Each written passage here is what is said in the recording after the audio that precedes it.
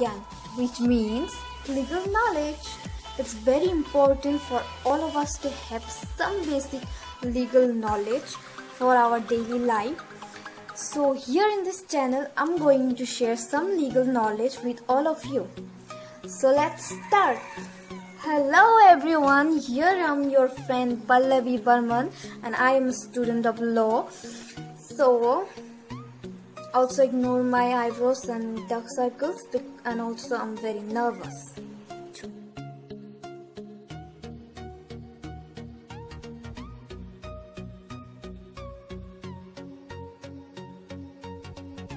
As we all know, it's lockdown period. So इस time पे आप लोग क्या कर रहे हैं?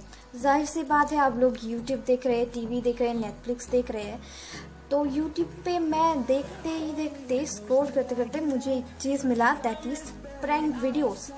मतलब जो कि हम लोग देखते हैं कि प्रैंक वीडियोस में होता है, हमें देख के सब देखते हैं कि ऐसे प्रैंक वीडियोस में कुछ लड़के जाकर रोड पे चलती हुई कुछ लड़कियों को जाकर सडनली हग करते हैं, किस करते हैं, एंड देन बोलते हैं कि ये प्रैंक था, वो देखो कैमरा, हाई बोल दो, etcetera etcetera, and they make fun of it.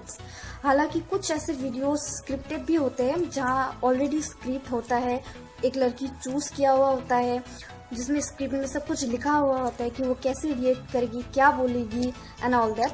But कुछ वीडियो बहुत रियल होते हैं जिसमें एक्चुअल में रैंडम स्कल्स होते हैं और उनको जाकर दे सडनली हग देम और किस देम, और उसको वो लोग प्रैंक बोलते हैं. तो ऐसे ही कुछ मूवमेंट्स कुछ लड़कियों के लिए it's okay, it's normal, but कुछ लड़कियों के लिए दिट्स आर नॉट नॉर्मल और नॉट ओके. ये कुछ लड़कियों के लिए बहुत ही ऑकवर्ड एंड इंसल्टेड वीडियो भी होते हैं. तो ऐसे मूवमेंट में अगर आप कोई लीगल एक्शन लेना चाहते हैं तो आप ले सकते हैं. Yes, you can take some legal actions against that प्रैंकर because under Indian Penal Code section 354A, I repeat, IPC section 354A, उसके तहत इसको एक सेक्सुअल हैरेसमेंट का केस माना जाता है.